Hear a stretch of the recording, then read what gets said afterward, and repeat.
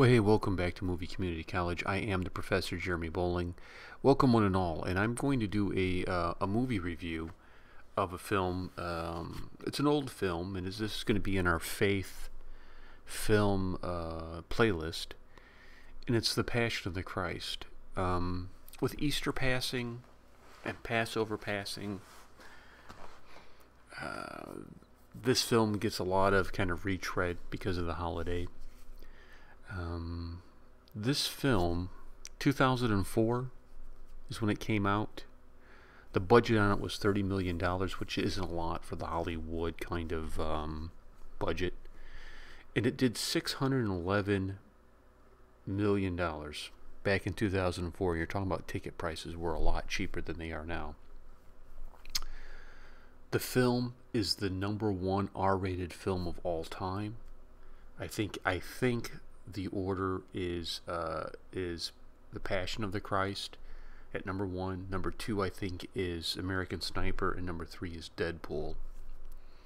That's quite a movie. The film was distributed by 20th Century Fox. It was produced by Mel Gibson. He did the screenplay for it, and it was kind of he is a controversial character.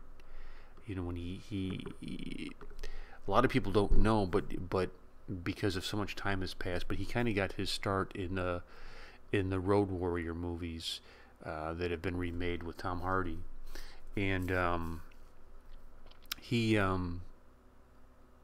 did Lethal Weapon. He got into doing some film work behind the camera, and kind of put this film out here that just was really just a blockbuster. This film was in Latin, Hebrew, and Aramaic, subtitled. And if you said, you know what, we're going to do a movie about Jesus, we're going to not make it in English, and we're going to roll it out with Mel Gibson directing it and producing it and working on the screenplay.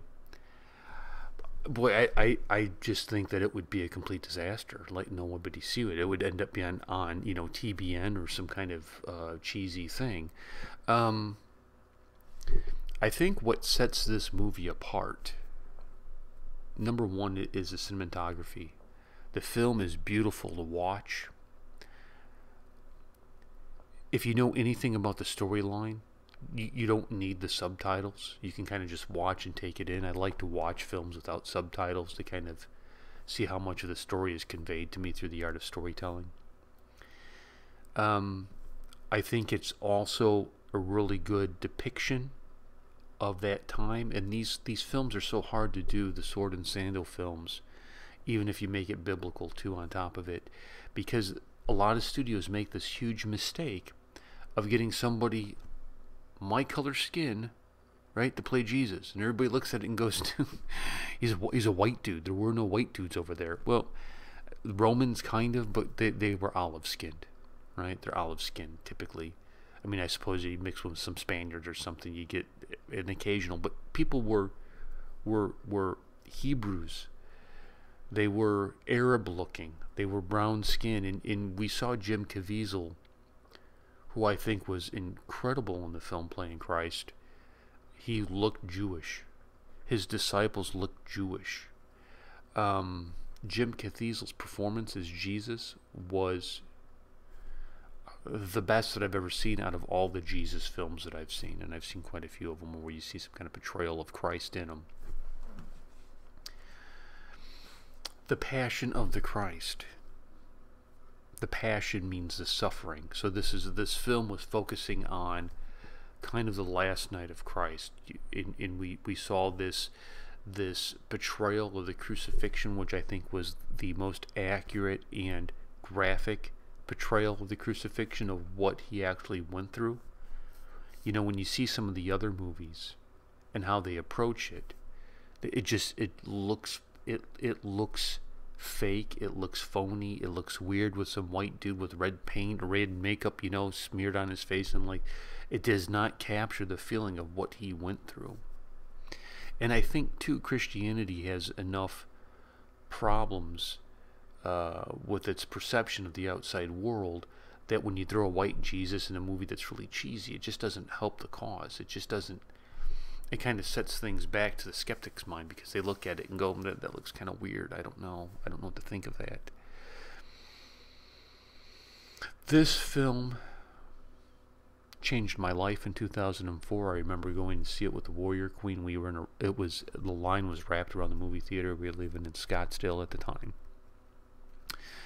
And we were in like a 2-hour line to go see this movie. And I've always had a hard time fitting into the Christian realm. I mean, look at me. I wear a hat a lot of times. I, shave my head.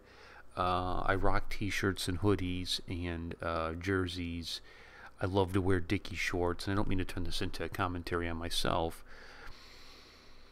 But I've always had a hard time fitting in because when I was in line, what I saw were the typical Christian men who just look sissified. They look, I think it was before we had the term metrosexual.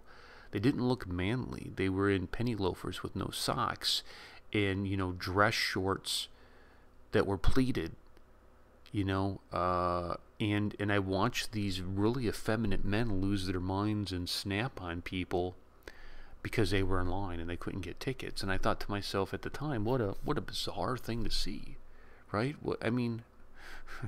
So we got into the movie, we sat down in the movie, and there were scenes where people just screamed during the crucifixion, during the demon possession, where the theater just screamed and erupted. And I just sobbed and cried at this film.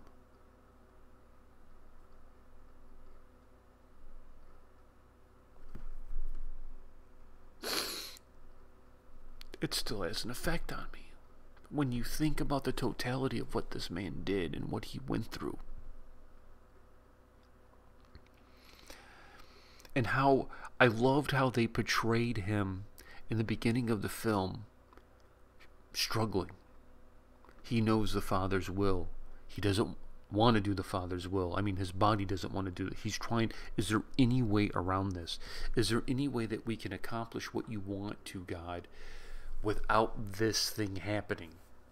And we see Satan, who was played by a woman, which is kind of interesting, and Satan is overseeing this temptation in the Garden of Gethsemane, and that serpent kind of comes out from underneath the robe and is working its way towards Satan. It's an adder, very poisonous. If it kills him, if it kills Christ, this thing is over. And Christ is praying and praying, and he's struggling and he's praying, and all of a sudden he realizes what he's doing. Once he gets the wills aligned, once he kind of gets his ideology aligned here, he's ready to go, and he hits it. Right? He steps up and he's of the mindset, I'm going through this, I'm going to carry this out to the end, and nothing's going to stop me. And we see him get up and he smashes that serpent on the head, throwing back to the book of Genesis. I mean, it's prophecy. It's in the book of Genesis of that scene. And you just see the events unfold.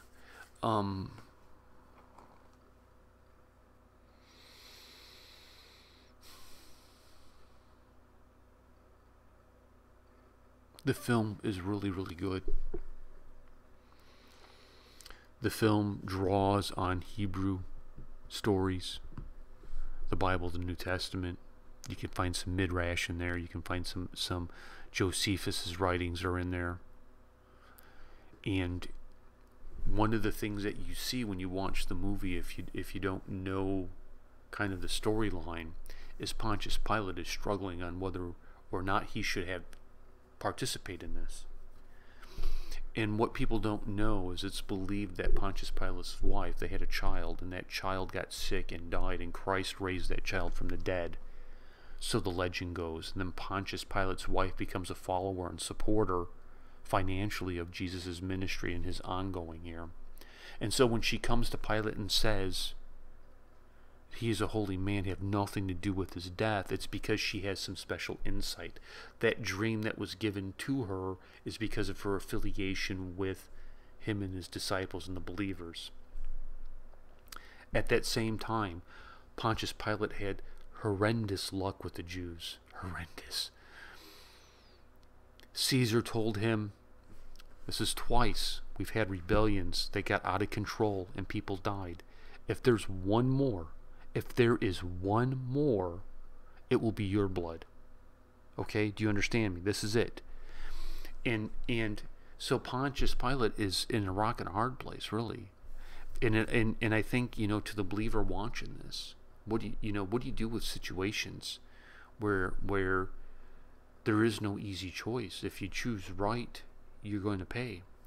I think, and this is easier said than done, obviously, but I think you always do what's right and you leave the consequences to God. Right? I think that's the easiest way to kind of get through the moral gray areas, is to do it that way. Another thing that has happened in allegedly historical, is Pontius Pilate has to give an account to Caesar out of what has happened here. And he writes a letter, and I've read the letter. You can find it online. It's supposedly under lock and key at the Vatican. And it's a great response to what he witnessed and what he went through. And it almost gives you the impression that before he died, he became a believer. Not sure, but that kind of gives you that impression. That's something I think worth checking into if you've enjoyed this movie. The portrayal of Jesus by Jim Caviezel. I mean, it's been 12 years, and he's still, I think, the pinnacle of Christ. Right? When I think of Christ, I think of Jim Caviezel's portrayal. An incredible movie. Really, really is an incredible movie. It's really too bad that I think Mel Gibson got drunk and got caught with his anti-Semite comments. People shouldn't be surprised. It's kind of the view of the Catholic Church. He's just spouting the Catholic Church's point of view, really. My final grade on this movie is an easy A+. Right? This movie is, if we were grading on the bell curve, this movie is such a high. It's not just at 100%. It would be the kind of movie that goes at 140%. So it moves everything up the bell curve, especially within the faith film. Every faith-based film that I go and see, I measure against The Passion of the Christ. I look for story. I look for continuity. I look for cinematography. I look for, especially if you're going to do Swords and Sandals, how does it look? How do they sound? The closest, the closest thing that I've seen to this, and it isn't as good, was the Tribune. I think that's what it was called, the Tribune. Anyways, let me ask you this: you're watching this review. What is your favorite faith-based film? This is my favorite film, because if these events aren't true, I mean, first of all, it's done outstandingly, but if these events aren't true, then the whole thing is just a sham and a sham mockery, if you will. And Paul is right. Then we should be pitied for believing this. Everybody else is enjoying themselves, and here we are trying to do something different. Anyway, so I'd like to hear your thoughts on what do you think is the best faith-based film.